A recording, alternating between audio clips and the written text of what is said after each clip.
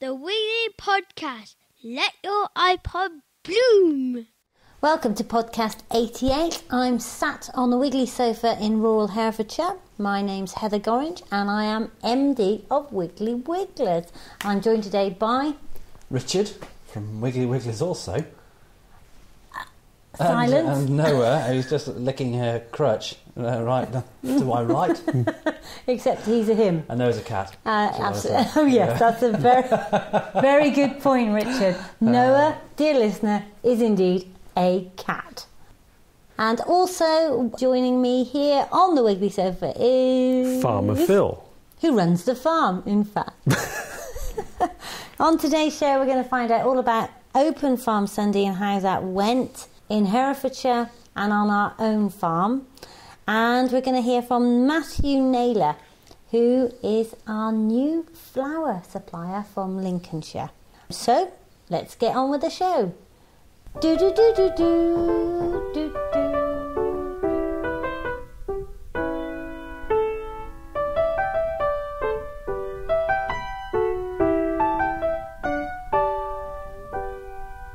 But first of all, Richard, you've been hobnobbing again. And I don't mean eating chocolate hobnobs. No, I'll be doing that as well. Have you? Yeah, sure. Absolutely. Yeah, I did go down to London a couple of weeks ago for a do. Bit of a marketing do, really, I think, but there was a chance of networking, that people like to say. But anyway, it was just a chance a minute, to chat you to went to a marketing networking do? Yeah. Was there anything connected Free lunch. with you? And oddly, it was just by, we went down to BTCV a few months ago. Business in the community. Actually, it was longer, it was last summer, wasn't it now? Yeah. Literally, the pub that I went to was just around the corner from there. So I had a nice little walk down, got off at Angel, and walked down that canal, so it was a lovely, beautiful summer's day. A networking... Yeah, it was. What to do with? It was all about sustainable living. Really. So there were various companies there. I'd got visions of you at the local chamber meeting, shaking hands with the suits. No, not quite then. No, I'll try and avoid those if I can. Best thing. Yeah. So, but I went down, and there were a couple of people there that I wanted to talk to. There's a guy there, Chris Hines, who I mentioned, I think, when Rach and I were rattling the last time. He was talking about how our behaviour affects the things that go on around us. So that was really great. And Janie Lee Grace was there as well from, she sits in with Steve Wright in the afternoon on Radio 2. So I had a rattle with her because I've met her before. She's not as good as Ask Elvis, though. She's not as good as Ask Elvis. No way. She's quite different from Ask Elvis. Did you know that you can download Ask Elvis as a podcast? Yes. So that I have Ask Elvis downloaded automatically on my computer. Right. Essential listening. Anyway, she's second to Ask Elvis. So yeah, well, anyway, Janie had a rattle about how she lives, really, holistic lifestyles, etc. So it's quite interesting. So it makes a nice little feature, really, for this podcast. Right, let's hear it. I'm just going to have to say what words things. No, all I wanted to say was it's nice to see you. Jenny, I've met you before, haven't I? You have, yeah. We met at the Chelsea Flower Show when I came and said hello and told you that you were promoted in my book, and you seemed hugely unimpressed. But you are. Completely dozed by the fact that we were at Chelsea, I think. But yeah, it's lovely to see you. You've got the most amazing green eyes, by the way. Oh, contact lenses. Is that what it is? God's light, they show up in that all. What's interesting is when I met you on the Chelsea stand, it wasn't last year, was it? I think it might have been the year before. Actually, yeah. And my colleague, who tends to spend most of the time listening to local radio stations, either YVN or BBC Hereford Western or something, and I said, "Oh, you know who that was? That was Janie Lee Grace." She said, "Who's that?" I said, "Oh, she's on with Steve Wright in the afternoon." She said, "Is he still going?" She kind of remembered him from Radio 1 out of the loop, love. Yeah, Radio 2 is the most listened to station in the UK. Entirely. It is. But what I often do when I listen to Steve Wright in the afternoon, because you always come across as the ambassador for all things environmentally oriented. And they don't take the mick. Oh, I think you'll find they do. No, with the green issues they're a little more friendly. But my thing is is not just the green issues. My thing is, my brand, if you like, is imperfectly natural. And so what I'm looking at is the holistic approach. Right. And it really is everything. So it's your own health and well-being as well as the planet. I mean, it never ceases to amaze me that there's many an eco-warrior who really cares a lot about the planet, and that's fabulous. But then they don't look to consider what they stick under their own armpits or whatever. And I really think you have to look at the holistic picture. So why don't we do that though? Why don't we? It's like Chris Hines, you're from Eden Project, you're sustainability director at Eden. We've never met before, but it was interesting what you were saying earlier on. You were talking about the fact that we could often buy a cotton T-shirt if we're going to, say, Primark or something like that, not specifically targeted Primark, but they're a good example. Buy a cotton T-shirt for a couple of quid, but that cotton T-shirt may well have occurred as a consequence of a big compromise on many communities, which could come back on us. Sure. What I was saying was that we desire all these throwaway products, and we're in there buying some fashion things that we may wear that T-shirt once or twice, and we want them for nothing. And the supermarkets and other chain stores keep pushing them at us for nothing. But actually, in the Indus Valley and in Pakistan, loads of the farmland has actually become unusable because it's become so saline and so poor in its quality because of over-farming to grow the cotton for us that actually people have had to leave that land. 40% of the people now living in Karachi live in slums. Most of them have come from abandoned farms, and that is the biggest recruiting ground for Al-Qaeda and global terrorism. So our cheap T-shirts are linked to global terrorism. See, a lot of people wouldn't get it, would they? So how do you, I mean, as a broadcaster, I guess you're in a fairly unique position that you're able to get those kind of messages across to millions of listeners.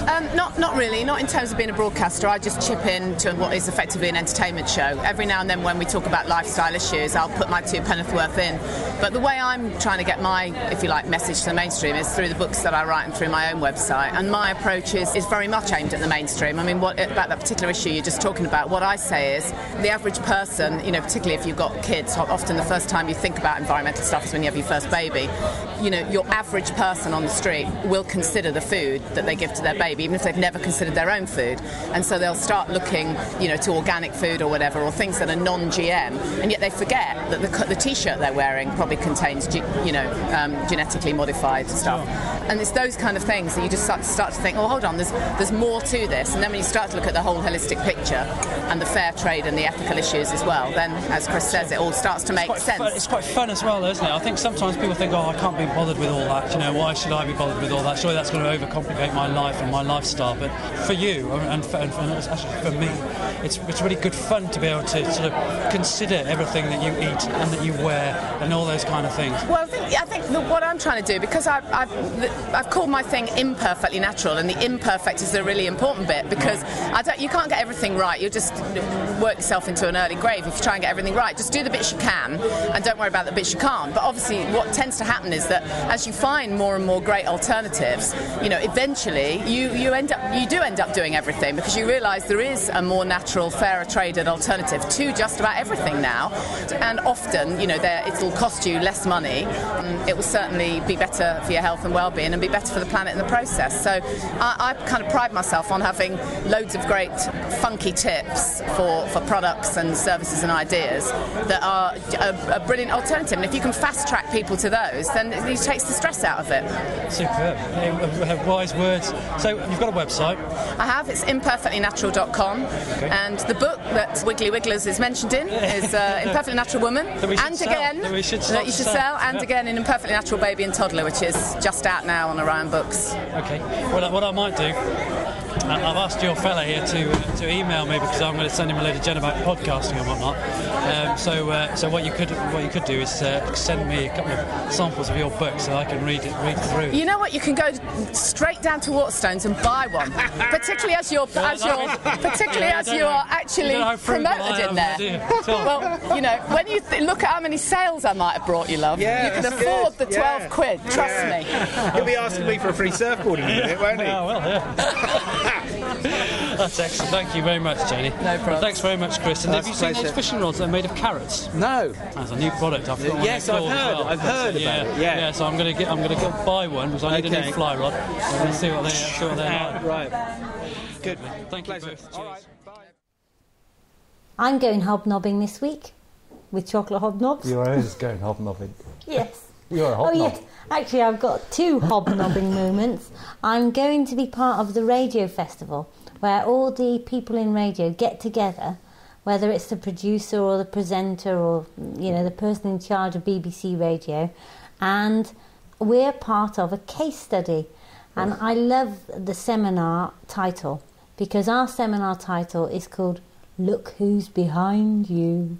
And it's all about podcasting. And so next Thursday we get to be part of a seminar run by Rory Kethlin-Jones, who's the technical correspondent for the BBC. And Wiggly Wigglers is featured. And yesterday they came and did a load of filming. So there's my hobnobbing. And your hobnobbing, Farmer Phil? Well, we've got a meeting with our landlord on Thursday, I believe. Yeah. So that'll be another free that's lunch. right. Rude not to. Yeah. I have got to say, actually, though, that in Heather's hobnobbing, I know who's going to be behind Heather, and it's going to be Anna telling him that she can't have any chocolate hobnobs. I think in the interest of getting Prince Charles here to come down and do a little feature for us with a podcast, get him on the Wiggly sofa, I think it's Prince Charles that should be behind Heather on Thursday. For those listeners who don't know, because obviously these two are getting awfully clicky and assuming that you know everything about us, our landlord is the Duchy. And so on Thursday we get to go and have they call it a reception, don't they? With It's a how many canapes you can eat in an hour and a half competition. Yes. All right. Last time we managed 15 and we were still hungry. But it's with the Duke and Duchess of Cornwall. So Prince Charles and Camilla. So there we are. So that's it. There we are, listener. Aren't we clever? Oh, for God's sake. Here we go. We'll go back down to earth with our latest iTunes review. It's a 5-starer, but I'm not sure what to make of it. It says, the only podcast you will ever need. 5 stars, and it's by The Fulling. It says, this has to be the best podcast of all time, both entertaining and informative. Going well. Yeah. Heather's enthusiasm and bubbly personality, still going well. But in brackets it says, she has to be a purebred halfling. Now we're farming. Makes for riveting listening. Well, luckily I don't know what one is, but anyway, moving on. Wiggly Wigglers has inspired me to change my whole lifestyle and convert my overgrown wilderness, it's a wildlife garden honest, of a garden, into a thriving vegetable allotment complete with composting, water saving, and soon, I hope, a can of worms. Thank you, Wiggly Wigglers. So I don't know what halfling is, so I don't know if you two could shed a little light on that. Well, we think that the term halfling refers to J.R.R. Tolkien's hobbits who inhabit Middle-earth. And the point about hobbits are that they have several habits, but they're short for a start. Sure, they've got hairy feet. Oh yes, I've got hairy feet.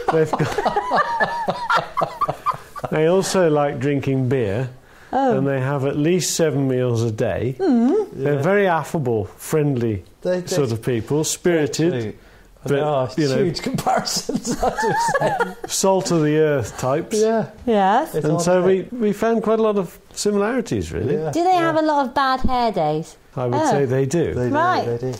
Okay, well, obviously there's some more information to be gleaned from this, but thank you very much, The Fulling. We decided so does that mean that he's very tall then, I The think Fulling? so. Well, yeah. I think we decided that the Fulling knows you better than perhaps you think he does, or she. I did have a particularly bad hair day on the Wiggly videocast, so perhaps that's it. Moving on. Okay, so Farm Sunday. What did you a day think? we had. It was a brilliant day, wasn't it? Yeah. Fantastic. Yeah, superb. All Farm Sundays going on all over the country. But we had a great day. It was good times had by all, I think. Thing is, I missed you in the hole. We did dig a hole, Billy dug a hole for Richard to stand in, which I think was excellent, a highlight of the day. Especially there were steps getting in and out. I was relieved to see that. But I missed that, and we've had several people saying the highlight of their day was Richard in the hole. And bearing in mind you weren't filled in the hole, can you just give me briefly what you spoke about? Well, I was just looking at various things, really. The idea was to look at the soil structure, and to get a feel of the geology of Herefordshire, and specifically the Herefordshire Plain, and then look at the crops that grow on the soil. In this instance, we were looking at barley, weren't we? So that was great. And then, of course, looking at worms and the part they play, the vital part they play in improving soil health. So how deep was the topsoil and what could you see? Well, we saw that, interestingly, the profiles here aren't quite as distinct as they are in some areas. There are only 5 different rock types, geological types in Herefordshire. The predominance is sandstone, old red sandstone. 95% of Herefordshire is old red sandstone. That's why we have our sort of characteristic red soil. And it can go down to something like 2,000 metres, I think, in places. But here, so you have your sandstone, which probably starts several metres down under the ground, but then you're going to have your clay and your red marl, and then your soil. But when you dig out a bucket full of soil there, it looks completely impermeable. It's really strange. Billy was saying what a great place it'd be for a pond, but the drainage is remarkably good, isn't it? On that side. Where your hole was, you're standing on about 20 feet of silt. Right. And underneath that you get into gravel. Right. And obviously the reason for that is it's all alluvial stroke glacial. As you go further up the hill where the sandstone comes to the surface, you get the marls that you were talking about, and certainly round the end of the hill there's quite a thick vein of blue marl, which is the most evil stuff. It's as hard as nails until it gets wet, and then it goes like porridge. It's very strange stuff indeed. But you were right, the topsoil and the subsoil, there isn't a great deal of difference where you were, but structurally you could see the difference. You could see the structure. I mean, obviously the topsoil is crumbly and it's kind of altogether gentler, I guess, if you want to describe it like that. But it's interesting, this area, because there was a little glacial cirque, I guess, a little kettle hole, really, isn't it, just outside the house here. That was a natural feature, natural pond. And I mean, the Ice Age would have receded something like 10,000 years ago. The last Ice Age getting to Hereford, I think the last glacial sheet got to about Hereford. Prior to that, it would have been much further down and much further south. But you have got various moraine deposits as well in this valley. So literally, when you go to Bredline, 3 or 4 miles up the road there, you can see some of that high ground there, and the various alluvial deposits there. Moraine is what, when a glacier pushes forward, it scuffs up lots and lots of different sediment, rock pieces and whatnot, and when it recedes and stops, some of those rock pieces are deposited. I mean, there are various different types of moraines, but left Is behind. that the scar at Bredline? No, I think that's a glacial stroke, because that's sandstone you're looking at. Yeah. Where is the scar? The scar is in a bend of the river, but it's effectively a cliff face into the river, isn't it? Yeah. And I think it's just where a combination of river and ice. But don't you know where the scar is? I don't. Yeah, see, everyone who's had any love round here knows where the scar is, because that's the lane that you go up for love. Indulged in much love around these parts. It was not my stomping ground, really, was it? It is now, oddly. I'll take Rach down the scar. Oh, Lord. Yeah, so it was interesting, really. I mean, it was nice for people to be able to appreciate the types of soil, how it got there. I mean, the sandstone was laid down in the Devonian period. It was about 345 million years ago. Where I live, on the Woolhope Dome, a lot of those limestone deposits there were put down under Silurian seas about 460 million years or something like that. But, I mean, some of the oldest rocks that people will know about in Herefordshire are the Malverns. And, of course, they are oldest rock in the whole...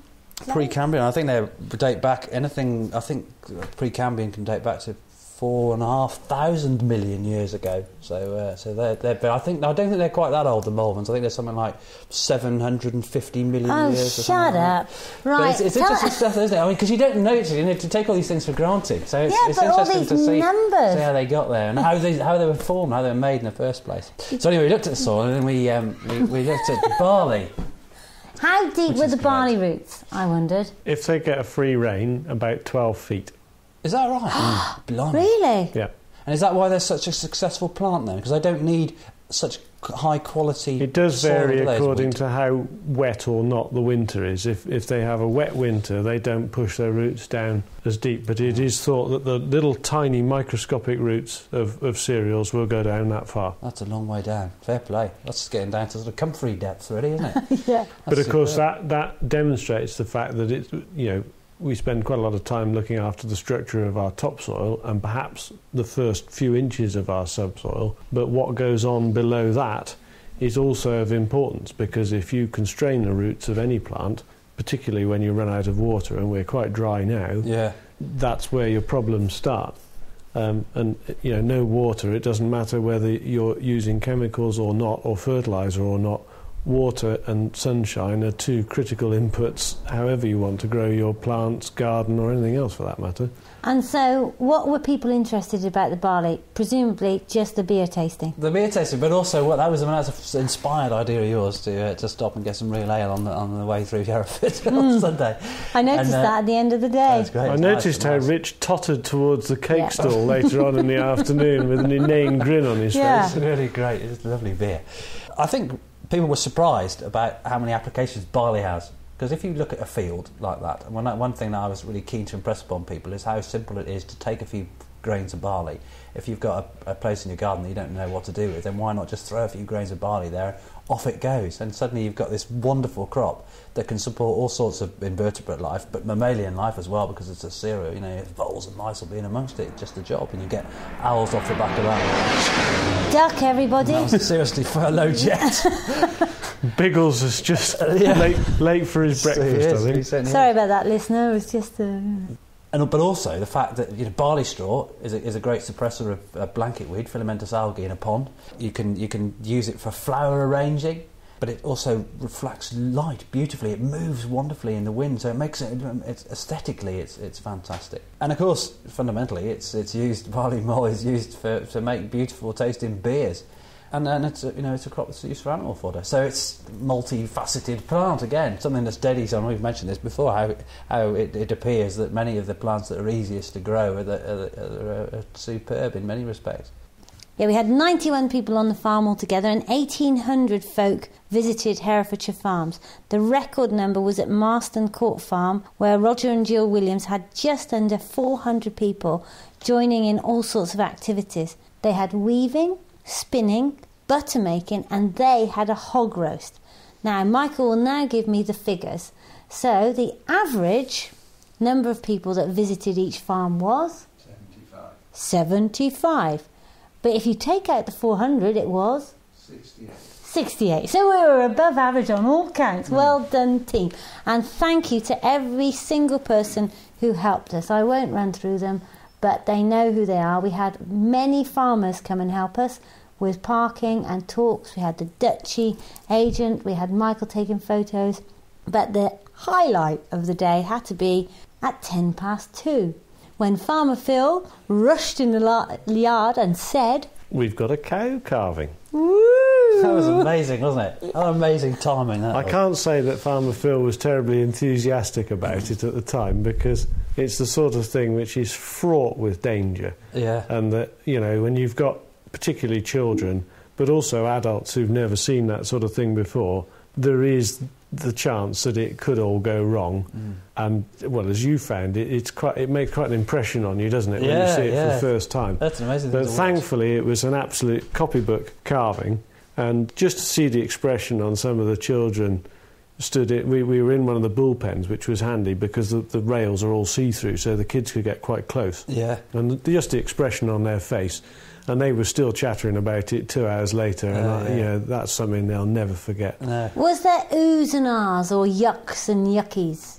A little bit, but it was, as I was doing it, I was trying to explain, a bit like I did with Rich, what I was doing and what was happening and why I was doing it. And so that it wasn't totally unexpected. I tried to preempt a little bit of what was going to happen and what it might look like and so on. So that there were a few, and I mean, obviously the kids were enthralled, and one or two of the women were wincing at various stages where with the carving aid and so on, for obvious reasons. But it was a copybook carving, and everything was absolutely fine. So we were chuffed to bits with that, and that was an opportunity that really had to be taken. But you couldn't legislate for it, but it was great that it went well. There was a typical Farmer Phil episode, though. Planning Farm Sunday, as you know, I do like everything to be just so. And by the way, Richard, I did specifically ask you not to come at 1:30, and at 1:25, I did ask where you were, and you weren't in attendance. So I do like things to do just okay.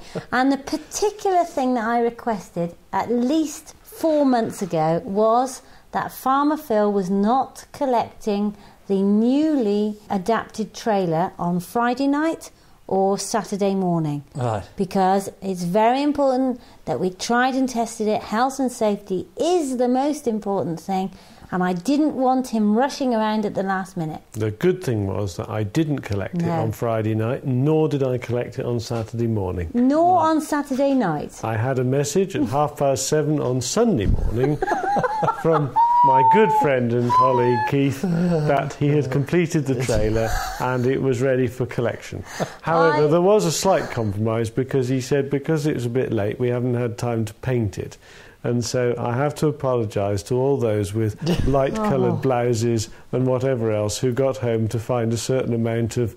rust. Well, oil. No, I saw, ladies in pure linen, right, who were sat there enjoying the trailer ride, and when they turned round, there was across their back a black strip. Nice. In a row. Nice. And I couldn't tell them. I just couldn't say anything. But there also were several children who unfortunately found out they'd got hay fever. But they'd been holding on to the trailer with their hands. Oh, gosh. And so then when their eyes ran, they rubbed them in their eyes. And there was all these people. I kept thinking, are we doing face painting or something? Have they come as camouflage? And it wasn't that. I wonder why they were did you see them? Mucky faces. All away. I wonder what they were up to then. Yeah, and they were covered in oil. It's all part of the experience. I think it's important for children on farms to get good and dirty. That's all. Get covered in... But I don't think it's funny because, I did the risk assessments and everything. Who would come up with that? I mean... Yeah, but didn't it go well? It did go well, but isn't that annoying? Yeah. And you wait, I bet you there will be 45 ladies in linen that sue Farmer Phil's butt off. So I think Farmer Phil wouldn't mind that at all. OK, next Wiggly news is that we've appointed our new florist. We haven't lost Anne. She's going to continue to do bouquets, but the thing is, we've got so many to do, she can't cope. Right. So we've appointed our new florist, so welcome to Karen James, who's coming along on the 24th. But we've been sourcing our flowers from farmers directly. And one of the farmers that we're sourcing from is called Matthew Naylor, who turns out to be slightly famous in the farming world, I'd say. He is a writer for Farmers Weekly. He's a Nuffield Scholar. He's won the Nuffield Scholar Presentation Award last year, and he's got his own blog called, it's a very snappy title, www.fwi.co.uk/blogs/Lincolnshire-farming-blog. Anyway, he's got a great blog, and one of the posts says 2012 Olympic logo. Anybody seen it? I've seen the new one. Yeah. He says, can I just say how very horrible the new logo is for the 2012 Olympics? This is an awful piece of branding. Was it designed by a farmer by any chance? Anyway, here we go. Interview with Matthew Naylor, who is now supplying our first box this week of homegrown Lincolnshire delphiniums and peonies. Right, I'm sat here outside the Royal Agricultural College. In the quadrant, do they call this? The quadrant or the quadrangle? Oh, it must be. With Matthew Naylor, who is a fellow Nuffield Scholar. I'm allowed to say that now. So thank you, Matthew, for coming on the Wiggly Podcast. Please tell me a little bit about you and your scholarship and how that's changed your farming. Well, I've never really thought like normal farmers anyway, so I sort of had to go on this Nuffield to see whether I could turn myself into a proper farmer, and it hasn't really worked. We grow flowers in Lincolnshire, which normally just smells of cabbages and rotting cauliflowers. So, I thought there was some whiff about you. Oh, there is, yes. And we decided to go into flowers and, become like a little bowl of potpourri in the middle of all this stench. And that's worked quite well for us. It's quite a bit of fun. So what do you grow? And why did you choose whatever it is? Well, we've always grown. My grandfather started growing daffodils about 60 years ago, and we're still doing that. And I love doing it. I love selling daffodils. So I was looking for something that I could grow at other times of the year. And we came up with delphiniums and peonies because at the time the imported stuff just wasn't very good. They don't travel very well. So we knew that we could do it better.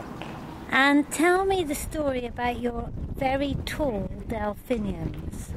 Well, I didn't go to university. That's why I'm sitting here in Cirencester with a chip on my shoulder, pretending I'm an undergraduate. They're awfully posh, aren't they? It's very posh. Yes. Everyone we can see has got bright yellow corduroys on and check shirts. And rugby shirts with cravats. I didn't do all this, so I have to learn by mistakes. That's the only way that I can do it. And the first time I grew these delphiniums, I put them all quite close together and thought I must use plenty of fertiliser. This was the 1990s when we all used lots of fertiliser, and I ended up about 7 feet tall. Now, as you can see, I'm a giant. I'm a very, very tall man anyway. Yes, a lot taller than me. So it wasn't a problem for me, but yeah, that was quite an interesting one. We didn't find them very easy to transport or to find customers for. Did you have a box that was 7 foot tall then? No, we ended up pulling flowers. I was ridiculous. It was like going up the beanstalk, living with the giant. It was stupid. But I have learned how to do my job since then. How tall are your delphiniums now? We sell them at about 1 metre long, and then the ones that go to Waitrose get trimmed when they get to the processor, and constantly keep having a little bit taken off the bottom just to keep them drinking well. So there's a little bit of room there. And so are they all grown in a polytunnel? No, we don't have any polytunnels because, well, it's near to the farm and it would just be a bit of an eyesore. So we just go natural season. Oh, it's 2 o'clock. Sorry, yeah. So you're growing them outside? Yeah, just natural season. We're just trying things like cutting the tops off early, just when they're about to start coming through the ground, to try and delay some that way so that they flower for a bit longer. And how many acres have you got? We have about 32 acres of delphiniums. And where do they go to? You know, who buys them? All over. Florists in London, well, throughout the country. And then Waitrose, Marks and Spencer, a few to Sainsbury, a few to Tesco last year. So any retailer who we think is going to look after them properly in store and get them to the customer right. What do we need to do once we've got them to make sure they do get to the customer okay? I mean, that's down to the supermarkets making sure that they're transported as quickly as possible. We cut them and deliver them the same day, and so hopefully they can do the same to get them nice and fresh. And I think once you get them at home, then it's important to just keep trim the bottoms and keep changing that water regularly to keep them alive as long as possible. And so when can Wiggly customers get hold of some of these, Matthew? Well, I've had to go away from this. That's why I'm here. I just was getting so impatient about these things, waiting for them to flower. I think that they'll be flowering the first week of June, and so we'll have flowers on the go then, right through the summer. We always say that they start in time for Chelsea Flower Show. So yeah, it's going to be exciting and busy then. And how many stems will you end up producing?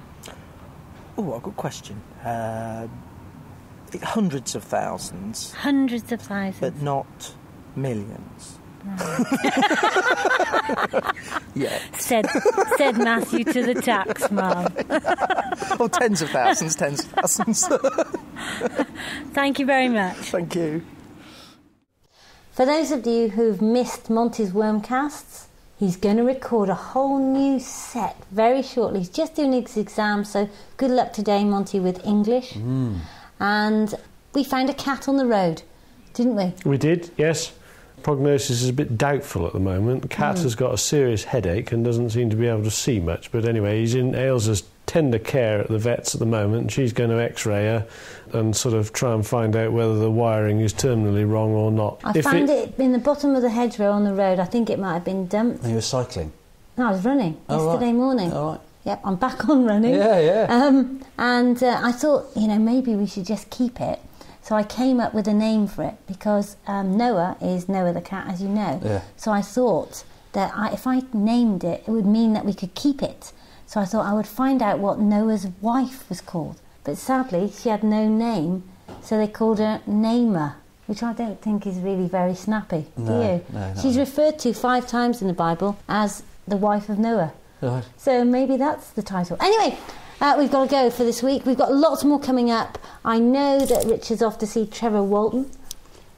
And I know that he's shaking his watch, and that's the noise that you just heard. Sorry, that's why mine was in. Oh, Christ. I should have taken it off. Do a little shake so the listeners know. That is my watch. That is. And I know that Phil is going to let you know more about our pigs. Yep, now we've Next finished week. Open Farm Sunday, we're going to chase up the pigs. So it's bye from us. Hope you enjoyed the show. If you get a chance, give us a review on iTunes. And if you don't, we'd really like a review in Australia, New Zealand, Japan. We'd like a review in Hawaii. Herefordshire. Yeah. Herefordshire might be quite nice. Bye for now. Bye from me.